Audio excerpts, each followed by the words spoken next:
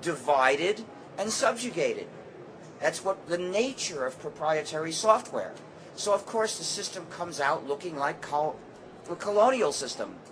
Another feature you might remember from the colonial system was that the colonial power would recruit a local elite, a few local people who would, like maybe the nobles or whoever, or one tribe against another, or they would create tribes if there weren't tribes, so that they can massacre each other decades later.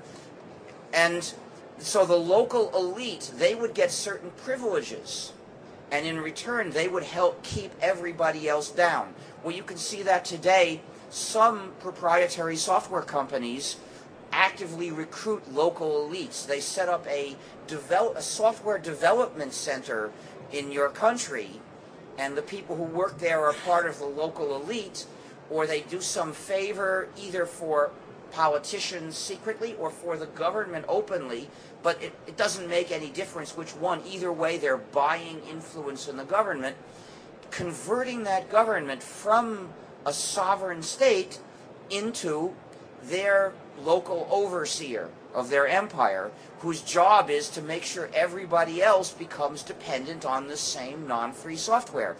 They say to schools, we will help you by giving you these gratis copies of our non-free software so that you can turn your students into addicts of our software.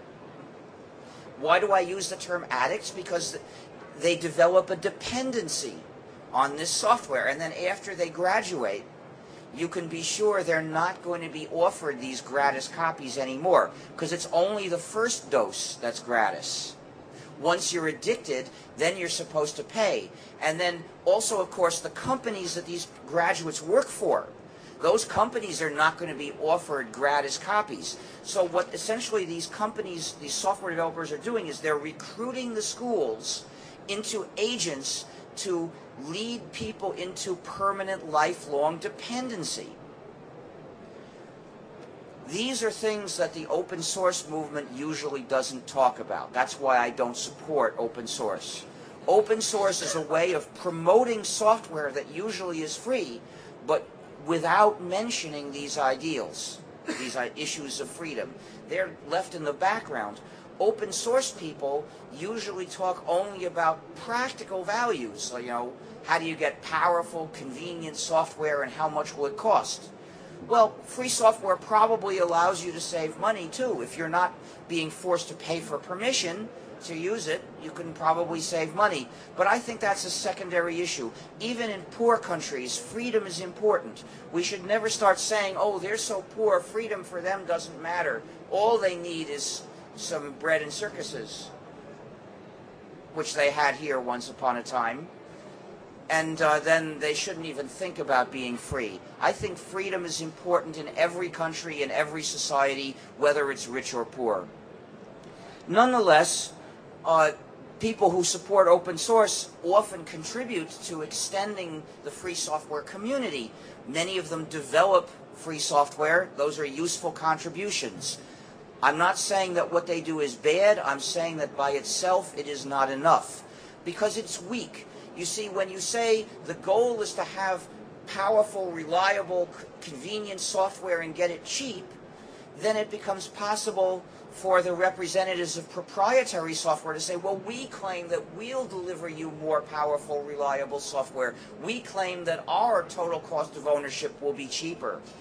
And I think it's usually bullshit. When Microsoft says this, it's based on distorted facts.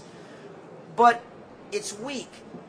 But when we say the goal is to live in freedom and to be allowed to cooperate with other people in a community, they can't say they're going to offer us more of that cheaper, because they don't offer that at all. They're not even competing with us. They're out of the running. Once you decide you want to live in freedom, they are out of the running. So we are trying to help you reach freedom in a community. They are trying to subjugate you, but they say that they'll get you there faster. And maybe they would. I guess I'll yield the rest of my time because I've said what I need to say.